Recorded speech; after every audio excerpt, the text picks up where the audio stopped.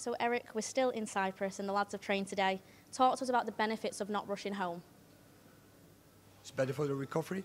So it's about in between games. It's about sleep, food, rest. So we have here the maximum rest. We have good food here. We're still enjoying the sun.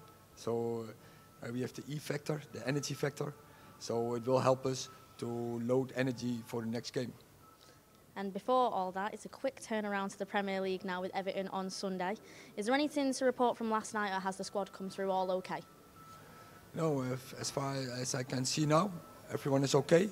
So we will return now, and then we have a day off till next afternoon.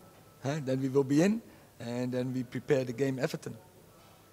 And after our win against Nicosia, it's all about building momentum now, focusing on the good things that we've created so far, and hopefully some more on Sunday. It's not hope, we have to do it. And we have to be determined first to create a great plan, and then to extend it. And with desire, with passion, and in a high intensity. And we have to be ready for Sunday kickoff, and from the first minute be in the game. And Goodison Park is always a tough place to go, but what's your thoughts on the opposition?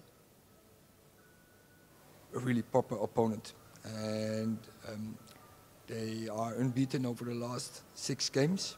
So what you say, it's a tough opponent, good in organization.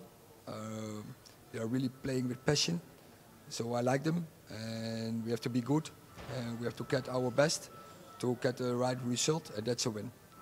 And they've got some strong players in there. They've got Calvert-Lewin, Cody, so they are going to make it tough for us, and they've got a great calibre of squad, haven't they? They have good players, they have a good team, they have a good manager. So what I say, we have to be prepared, and we have to be ready to start that game well and then get the right result. And Everton is the first of a busy schedule in October. However, it's an opportunity to go and grab as many points as possible, so it could be a really positive month for us. So you have to see it like this and to face it like this. It's an opportunity to collect many points. We will play in 3 leagues in this month, and we have to go from game to game and learning the lessons every time, but straight